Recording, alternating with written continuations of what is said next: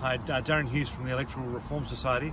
I'm in Wales at the moment, in Cardiff, down at Cardiff Bay with the Senedd behind me here, and Wales is going to be a really important part of the election as well. There are 40 seats in the House of Commons in Wales, and some of them are really important battleground seats where the Conservative Party are hoping to build a majority through Wales, and obviously Labour trying to defend those seats as well. Another big factor here too is this, once again, tactical voting. First past the post, this outdated, useless voting system we use, forcing voters into doing things they don't want to do, voting for the party they don't like least or want to stop someone else, and all these games that get played. We've done a poll for Wales voters which shows that 29% of people are planning to vote tactically. In other words, not following their first preference because the voting system doesn't let them do it.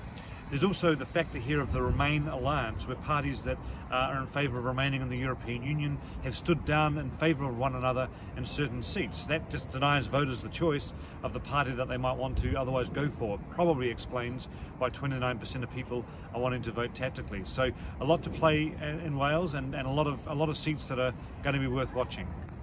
Well, I'm here with Jess Blair, the Director of the Electoral Reform Society in Wales, ERS Cymru. Jess, how does Welsh politics differ from what we see at Westminster?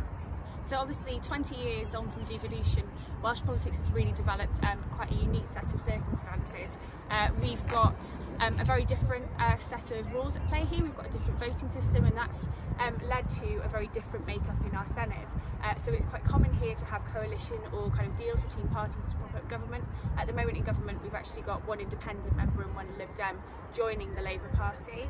I also think it's given Wales an opportunity to do things slightly differently. So just yesterday, legislation passed to bring votes to 16 to Wales for the next Senedd elections, and there's also local government legislation going through right now on votes to 16 and also changing the voting system at some local elections. So the people we spoke to today say there are about half a dozen seats in Wales to watch on election night. 5 of them are in the northeast of Wales, starting with Wrexham, a seat that should declare early on the night, one to watch. Will it stay with Labour or will it go to the Conservatives?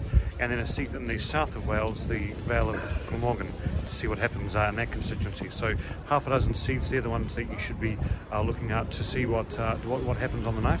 But I think when we've been talking to people, it's so obvious across the UK. There's different politics, different political culture, more parties, and yet first past the post, our broken voting system really only copes with an old politics where there were 2 parties, and it's just life's just not like that now. So let's do something positive about it and go for proportional representation. Search for the Electoral Reform Society online and join our campaign.